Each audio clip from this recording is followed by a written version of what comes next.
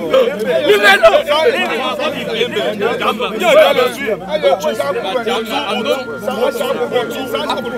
is that now?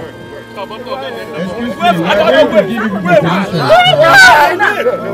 We are going to give you permission, please.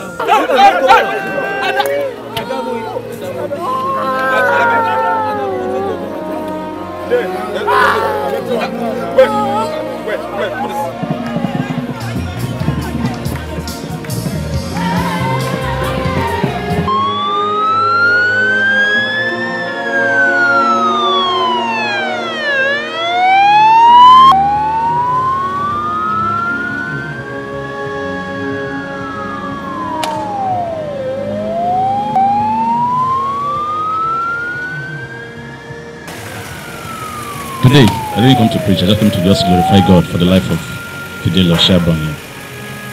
And I feel that in this man, I should just sing and sing and sing and sing and thank God. And then after the day, I just go and sit down and pray and off I go. And if I don't do that, I think that... Indeed, she died. She died on that 2nd of April 2021. My happiness is that at that last moment, last 1 month to our trading last was very peaceful. It was calm. Our face was shining. I had my oil, which I was anointing her every day. Even when the priest came to anoint her, she became smiling, looking bright, until she passed. There was no struggle. There was no difficulty in it. I witnessed it all, and I can tell the story. Because the difference between this and what Mary suffered at the foot of the cross is that there were other apostles that were with Mary. Here, I stood alone. I fought for you the hardest. It made me the strongest. So tell me, I don't know what you want.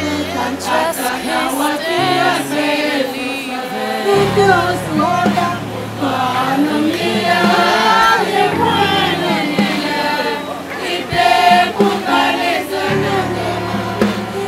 heaven couldn't wait for you.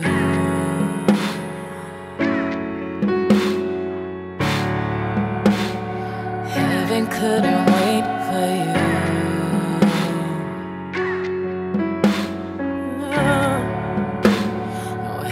Couldn't wait for you, so go on, go home.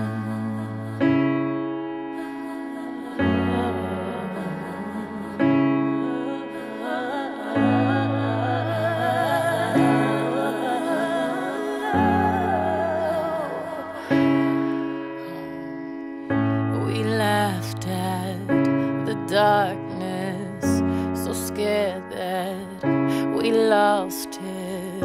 We stood on the ceilings. You showed me love was all you needed. Heaven couldn't wait for you. To the family of my beloved sister, Fidelia Abonyoshi, all I will say to you, be consoled.